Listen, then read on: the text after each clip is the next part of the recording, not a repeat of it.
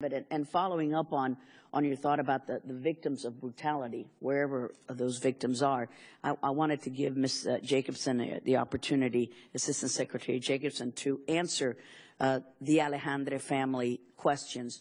How can Marlene Alejandre explain to her daughters why their grandfather, who was killed by the Castro regime, his life meant nothing, and the person who was in jail as a co-conspirator of the murder of her father was pardoned, set free, and returned to Cuba and received a hero's welcome? What does she say to her girls? Let me start out by saying that I can never bring back her grandfather, and I can never do more than express my sadness and my condolences to her at the start. And when she was told not have happened by you and others that a trade would not take place, a trade by any other name, this is a swap, was it not?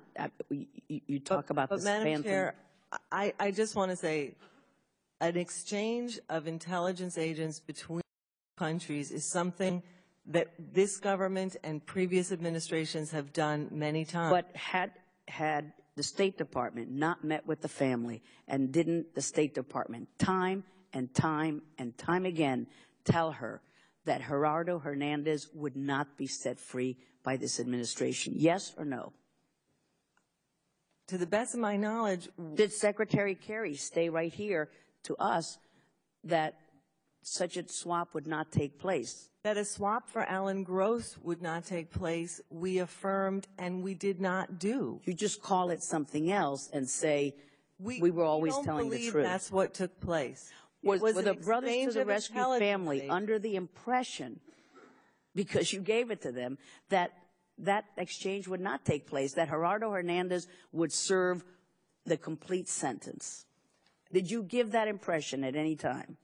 Well, or anyone in the State Department? Certainly, I regret if the family felt additional pain because of an impression that So that's all that they had. They had a false impression that you were, all this time that you were meeting with them. While you were meeting with them, you were already cooking up this swap, whatever you call it.